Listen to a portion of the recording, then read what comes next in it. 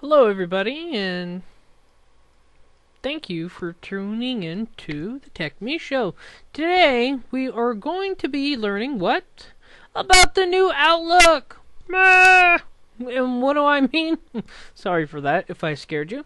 But Outlook.com is now released, and pretty much I'm sure that's the new Hotmail look. I could be wrong, unless this is something that's going to strictly be cloud-based for the new Office. Not necessarily Office 365, maybe it's the cloud Office. I'm not quite sure, but it is quite exciting looking. So let's take a look at this, guys. As you see, you got your email and tons of ads here. Look at this. I mean, they are interactive ads. Look at that. You roll over and there is something there. That is kind of nice. How does it know I wear glasses? Interesting. Is it spying on me? No. So let's take a look. Junk mail, obviously, none here. I emptied it. And we have our access to our documents, which I don't really have any, do I? Photos, I'm not sure I want to click that. Kidding. But, for instance, let's go ahead and see what Microsoft has to say, saying my Windows Azure account being ready to expire, which already have a full year. But anyways, look at the new way it looks. I mean, it is pretty clean looking, am I right? And that may, of course, be the way that they've designed this email for me. But you have your categories, which is nice. I mean, look at all these new options here. They really are helping you figure out how to keep up to date and how to manage your life a little bit better. You have your moving, which is nice, your usual stuff. Sweep, move everything, unsubscribe to things, schedule a cleanup, which is very nice. You have your junk, phishing scam, my friend's been hacked, help your friend's account if you think they've been hacked. That's really cool. Phishing scam, obviously, report a spammer. That's really cool. They're really taking the initiative. And obviously mark things as junk, delete, reply all forward, and your usual stuff. But now I noticed here, this allows you, I believe, to give feedback. Or, no, I'm sorry, a new conversation. So now you have socializing right in your Outlook/Hotmail account. That's kind of cool. And here's your reading pane and whatnot. You can have it on, off, to the right. I do not like the reading pane. I hate that. And I think everybody should have that turned off. Especially if there's something malicious that could possibly load. Right? Yeah, I'm not a fan of that. So turn that crap off.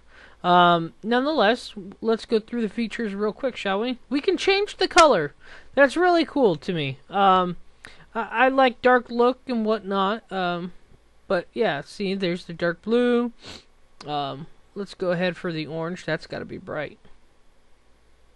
It is bright. But it's a nice looking color, right? But anyways, and let's go into the more mail settings. And there is a feedback option. So, this is not very intuitive as far as looking at stuff. But you have safe and block senders. That's pretty cool. Advanced privacy settings. Let's check that out, shall we?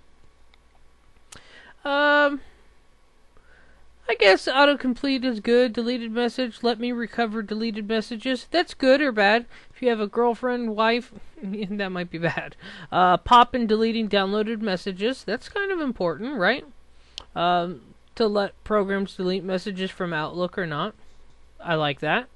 Especially when I have it on my mobile phone and I'm deleting items, right?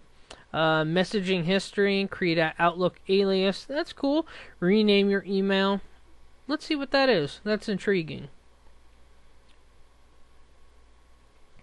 If it will load, then we've got to put in our password. Everybody close your eyes.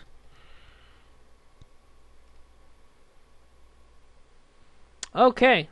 So, rename your email address. You might not want to change this email address if you've used it to set up a Windows phone. On your phone features blah blah blah. That's very interesting. So now you can change to an Outlook.com email account. Well, you know what that tells me. new elite names. That might not make sense to anybody if you weren't back in the AOL days.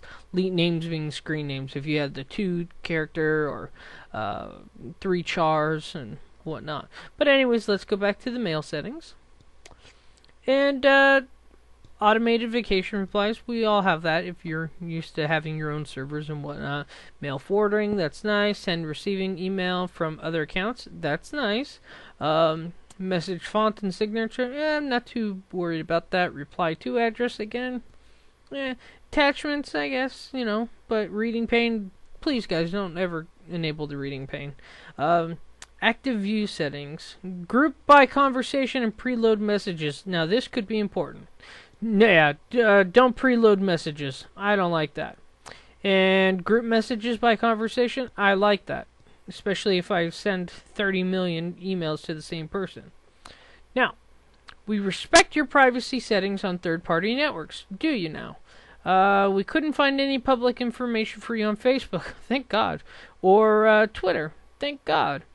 And now here we have show public content from third-party networks. Not sure I really want that, but I guess they're really trying to make Outlook social, and trying to bring that whole social thing to you. Outlook also shows extra content for your friends from networks that you've connected to, their names with it. I don't think I'd want that, but let's go ahead and see what it means. Facebook, LinkedIn. And they're all attached to this. I should probably look into that because I'm not too sure about that account. But nonetheless, we've checked out Outlook. This looks good, guys. And those at Microsoft, it's looking pretty good. I'm excited. This looks good. Anyways, this is Lance Seidman with the TechMe Show showing you the new Outlook.com. Check it out, guys. Sign in and hurry up and get your new Outlook.com account. Get a cool name. I'm going to go try and get Lance. I'll see you later, guys.